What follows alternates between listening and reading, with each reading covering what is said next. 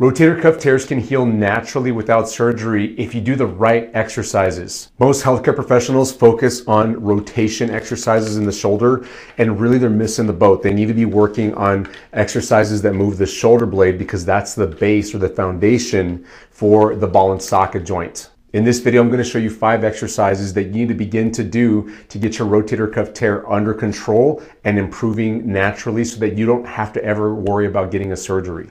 And this first exercise, you're going to do some rotation, and that's the only time I recommend rotation, and it's not against any resistance besides a little bit of gravity. Most healthcare professionals are giving you a lot of resistance. They're giving you a resistance band to move in this direction, or they're having you do it with a cable lifting weights or even a free weight lying on your side.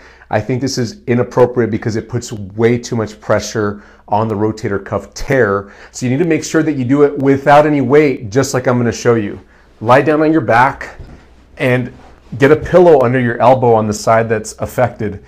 Do whatever you want with your legs, just get comfortable, and ideally you should be at 90 degrees, but if that hurts your shoulder, it's okay to be less than 90 degrees right here in this angle. And then all you're going to do is rotate in your shoulder through the amount of motion that you feel comfortable, and take your time. This should not be tiring at all.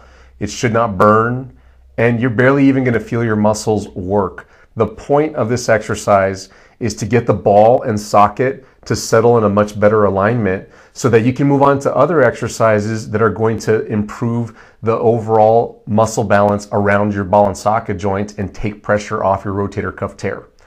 So all you're going to do is take your time going forward and backwards in ranges of motion that are comfortable. Literally all you can do is this, do that. What you usually find after doing this for a minute or two is that the motion begins to increase, and as you do this frequently throughout the day, it definitely improves and it calms down your rotator cuff because it's allowing your rotator cuff muscles to begin to work like rotator cuff muscles, which are they're designed to stabilize and compress the ball into the socket. You're not being forceful at all, so it's easy on them. I recommend doing this for a minute or two at a time. 30 to 60 reps is all you would need to do. And do this frequently, especially if your rotator cuff tear is aggravated. If your shoulder hurts right now, you need to be doing this like every hour while you're awake.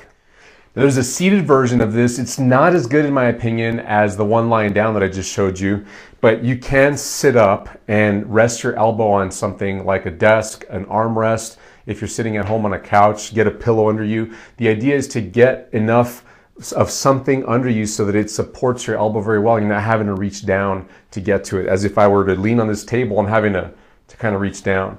So you want to get something under, and then you just do the same rotation from there. You just turn out and in, really nice and easy. There's no elbow motion in this. Some people like to kind of straighten out their elbow and bend it like this, and they're not doing shoulder rotation at that moment.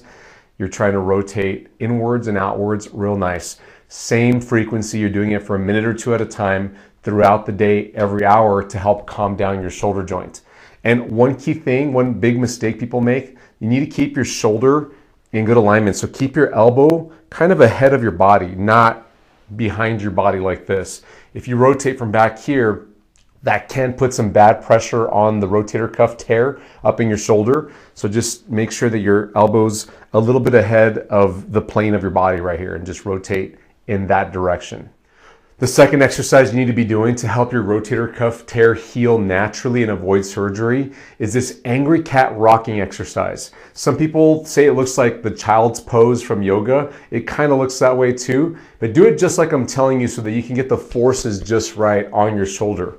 You're going to get on your hands and knees, just like this, and you can get on your fists or your hands so that you're comfortable in your wrists. Once you find the best position for you, then what you've got to do here is push your back up as much as possible. So it's as if you're pushing your hands down into the floor, the bed, wherever you're doing this, and you're trying to arc your back up, the upper part of your back, and you're trying to push those shoulder blades forward on your body. As long as it doesn't hurt your shoulder to do this, then go as far up as you can. And if it does hurt a bit, just do what you can comfortably. So go 50% or 70% or even just 10% of what you can do without pain. And then once you get to that right percentage intensity of pushing your back up, sit back. Push your bottom towards your heels, and you're still pushing into the table or the floor, wherever you are. And then rock back up, still pushing down with your back up. and then relax right here. Repeat that 30 to 60 times. Some people like to hold it when they get to the back position, so they'll go up right here and then they'll stay here just because it feels good on their shoulder. That's fine, you can hold it if you want.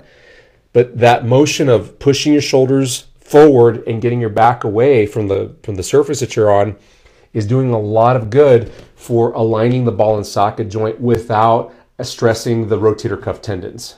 This is also getting you to move in directions that you may not be comfortable lifting your arm up against gravity in. So for instance, if you have a rotator cuff tear and it's painful to reach up out this way, because you're compressing the ball into the socket on this exercise, it actually improves the mechanics and then trains your shoulder blade muscles in moving your shoulder blades in the direction that they should move whenever you're raising your arm up. If you're flared up in your rotator cuff tear, you should be doing this very frequently. Do 30 to 60 reps every hour. The third exercise you should be doing to make sure that you can avoid rotator cuff repair surgery is using a pulley like this to get your arm to go up higher overhead, but you've got to shrug. That's a key factor that isn't commonly taught when using pulley ropes like this for shoulder improvements. But you've got to shrug. That's a common factor that isn't taught in healthcare places when using a shoulder pulley like this to improve your shoulder mobility after a rotator cuff tear. So the way this works is you get this part of the strap and you're going to put it over your door and then close your door on it so that this part stays on the other end and it's stuck. Then you pull up a chair in front of your door and I'll show you the movement to do. So let me set this up real quick. Make sure your door is secure and that nobody's going to come in. You might lock it for safety. And then you just grab a hold of the handles right here. And usually when using this in a physical therapy clinic, for instance, a physio clinic, people just go up and down without any direction on how to do this specifically. They just say, move it up and down. They'll say, help your involved side. So like, let's say it's my shoulder on the left here that's got the rotator cuff tear. They'll say, help your left side with your right side. Pull down with your right side to get your left side to go higher. And that's the extent of the instruction that they give. What I want you to do to make sure that you get full range of motion as fast as possible and protect your rotator cuff tear and get it to heal is you've got to shrug. So whenever your hand comes up to about eye level, for my left hand right here, you need to begin to shrug your shoulder up on that side and hold the shrug as you come up. And I'd be willing to bet money, if you're doing this right now, you're going to get like an extra 10, maybe even 20 or 30 degrees instantaneously, because the shrug is what's missing in your motion. So when you come up right here, shrug and avoid tipping your head over. Try to keep your head nice and straight when you shrug. And then as you come up, shrug and go as high as you comfortably can and then come back down, no pain. Don't let go of your shrug either until your hand is back to about eye level, then let go of the shrug. And train yourself to lift your arm this way every single time. Eye level, shrug. Hold the shrug as you come up as high as you comfortably can, then come down, back to eye level, then relax the shrug. You need to be doing this for 5 to 10 minutes or longer if you can, multiple times a day. I would look to accumulate 20 to 30 minutes a day of doing this. Training your muscles to shrug like this every time that your arm goes up is critical for taking the next steps in preventing a rotator cuff tear again in the future. The fourth exercise is a shrug progression. So you need a wall, hopefully you have one of those at home. And what you're gonna do is get your forearms onto the wall right here, just like this, and your elbows should be about shoulder height. It doesn't have to be exact. Once you're on the wall, you're not gonna lean on the wall, you're just kind of touching your arms on the wall. Then you've got to shrug all the way up. It looks like this. Shrug up. I don't know if you heard that, my collarbone popped. And that's actually what I'm hoping for in you, that you unlock some joint and it pops, because that's missing motion that you had. Then once you shrug up, hold it for 10 seconds, and you should feel like you're shaking. Now, key things here, make sure that your chin stays a little bit tucked. So when you shrug up, your head's gonna wanna shove forward, but keep the chin down a bit. Hold it there for 10 seconds.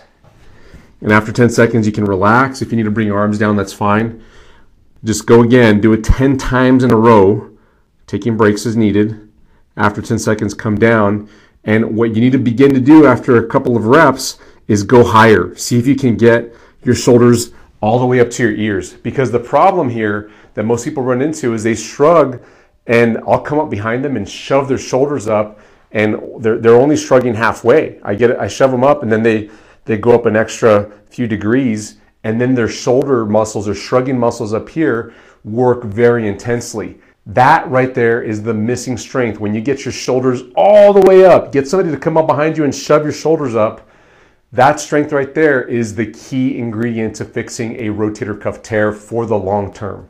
Once you get good at holding it up for 10 seconds right here, then you can begin to move your arms up the wall and eventually extend your elbows, still touching the wall, and then eventually off the wall, shrugging like that, still holding for 10 seconds and repeating 10 times. And you would do this several times a day. I would do this hourly. If you can progress to here, you're done with the rotation exercise because your shoulders calm down. You're getting your mobility back because you use the pulley.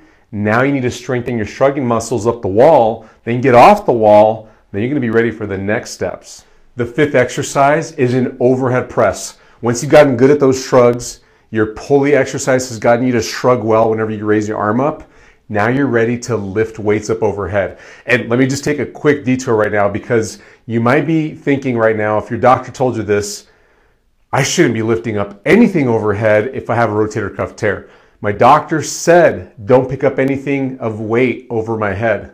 This is usually great advice at the beginning of a rotator cuff tear, or when it's very flared up, because chances are that you're going to make it worse if you do pick up something heavy when it's already agitated, if it's a fresh injury, something like that. You don't want to aggravate it more. But once you've progressed yourself through these exercises like I've shown you, then there comes a time when you do need to start picking up weights overhead, and you've set the foundation properly if you can shrug well and your shrugging muscles are working very good for you. So at that point, you want to get a small weight. I've got a 5-pound weight. You might start with a 1 pound or a kilogram or a few kilograms, a few pounds.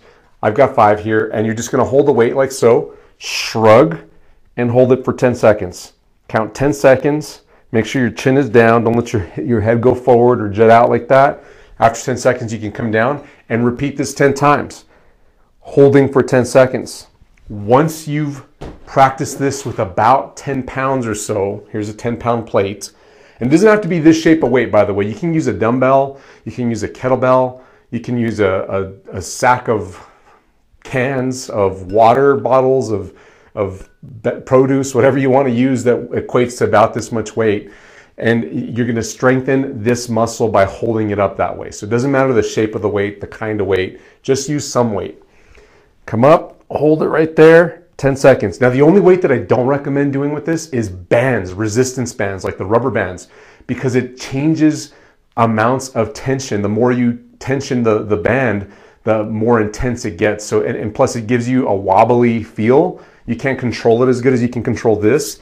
And this is a much normal thing to carry than bands. You don't really move in life with bands attached to you and you're fighting this awkward resistance. So I'm not a fan of doing bands for that purpose. Now, there's great reasons to use bands, but right now you should avoid them to make sure that you're doing this overhead press properly. Once you get good at holding this up for 10 seconds and you can do multiple sets, you can maybe even get up to like 50, 60, 70, maybe even 100 reps per day in sets of say 10, then it's time to start to press in reps. So you might go to a heavier weight or start with your 10-pound weight and you're gonna do a little baby squat and then shoot it up. That little squat helps you to boost the weight up and it assists your rotator cuff. You actually don't want to be doing what we call a strict press, where you don't use your legs at all, or you're sitting to take out your legs and then you just pick up real slowly, because that forces a lot of tension on your rotator cuff tendons. You need to use your legs to get a little boost to push that weight up. And then at this point, you should be excellent at using your upper traps. So make sure that you're shrugging every time you come up for that quick moment that the weight is at its peak. Okay, I wish you the very best in getting your rotator cuff tear to heal naturally without surgery. If you thought this video was helpful, please share it with somebody that you think really needs it, somebody who's suffering from a rotator cuff tear. Please give it a thumbs up and don't forget to subscribe and hit that notification bell so that you don't miss out on any of the helpful videos we post each and every week. I'll see you in the next video. Bye-bye.